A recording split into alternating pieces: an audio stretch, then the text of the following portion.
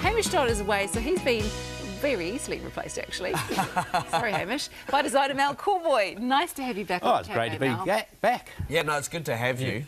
Modern bathrooms. Yeah, that's what we're talking about. So you're sharing some modern bathroom ideas, and then we'll talk about some do's and don'ts. Do's and don'ts, and go over it a little bit, because there's more bathrooms in a house than a kitchen, really. So actually, you're right. And I'll tell you what, bathrooms and kitchens, two of the most important rooms to get right. So let's do some learning. I think we should just start taking a look at some of the fantastic bathrooms you've done, and you can talk us through them. Easy.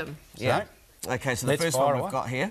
So this is a ensuite that we did in Melbourne a couple of years ago. So it's sort of still on trend a little bit, but it's, but one of the things I love is that you can see how the freestanding bath is away from all the walls. Yes. Yeah. So if we go to do's and don'ts, what I hate seeing is freestanding baths shoved up against the wall where you can't clean them. How can you clean behind You can't it? clean it behind. Yeah, and thank so, you. So that's away from the walls. And another area there we've done is tiling all the way to the ceiling. Right. So it makes the bathroom feel a lot bigger and gives it dimension. Yeah, that looked like a very impressive ensuite. Yeah. What about this one? This is like a little powder room. Yes, it's a little powder room. So it's off the hallway. It's for guests. So I've just tried to make it a little bit funky. There is a shower in there as well, because they do have a swimming pool. Little things that we've done there. We've taken the bench top right the way through from wall to the shower, but we've made the cabinet a little bit smaller so you can get in behind there and clean. Because once again, bathrooms, you get a lot of moisture, you're getting a lot of dust and stuff that comes through. They get a lot of grot. They get a lot of grot. Those bowls sitting on top of the bench tops, that's still on trend, obviously. Is that going away anytime soon? We are moving a little bit more to the integrated bowls, which we'll see a couple come through in the later photographs. Yeah. Okay. Yeah, but they, bathrooms are very personal. That's what people, for bathrooms, it's a personal space. Kitchens are a public space, so not very many people go into your ensuite or into your bathroom. They sort of stay away from those sort of areas. Yep. So whatever suits you is that's what you do. Well, so what's this one? Oh, this is really cool. So this is just a job really finished now. It's a stately villa in Cambridge, and what we've done, this is a kids' bathroom. So we've put in, it's a very traditional villa. Kids. So we've put in the old claw bath that you saw there. Very traditional cabinetry, beveled mirrors. Nice. So it's really a bold statement in the black and white. Yeah. It's beautiful. That's very traditional, isn't it, with that black and white? Oh, kids' bathroom. That's the kids' bathroom, They're lucky kids. Aren't they? Right, and this bathroom here, what are we looking at? This is the parents' ensuite in the same house. So this is super high luxury end. We've got Carrara marble tiles, floor to ceiling. We've got, once again, the same theme of the beveled mirror. I've taken the shape of the bowl and recreated that in the cornice, so that sits above the cabinetry. Nice. It's all white. Their whole house is black and white. And we've got some other photos of other parts of the area if they want to have a look later. Oh, and this is looking down. So this is what, this is luxury. The toilet's hidden away by a little nib wall, so you're not seeing people sitting on the loo. We've got two lovely bowls that people like.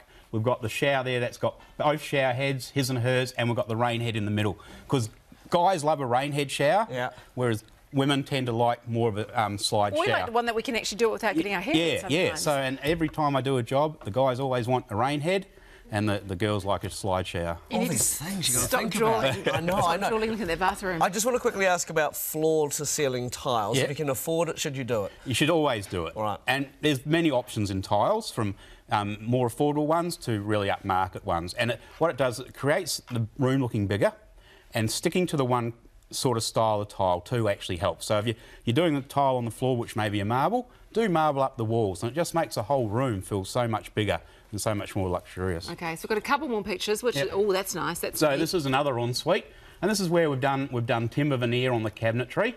We've done a feature tile down the end of the shower, and so that's just giving a little bit of interest as opposed to having it all. So there's no real rule. You can do whatever you want. And once again, we've put in some nice, and this is another one from a different job.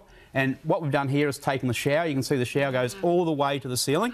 So it's keeping all the moisture in that shower closet. And I really like too, the double sinks. What I wouldn't give to have my own sink with all my stuff around it. Every client I ever see wants a double sink. Sometimes their vanity's only 1,200 long and we can't do it. But that's the one request. They all like a double sink. OK, now they're trying to wrap me, but I really want to get something out of you. What would be your top tips? Top tips?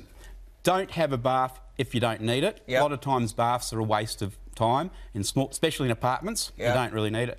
Make sure your tiling is done properly and by a professional. Waterproofing's a must. You must have it properly waterproof, and please don't put a freestanding bath up against free walls that you can't get around it. Nice, perfect. Thank you so much. Yeah, awesome. Great ideas, and thank you very much for those tips. Thank you.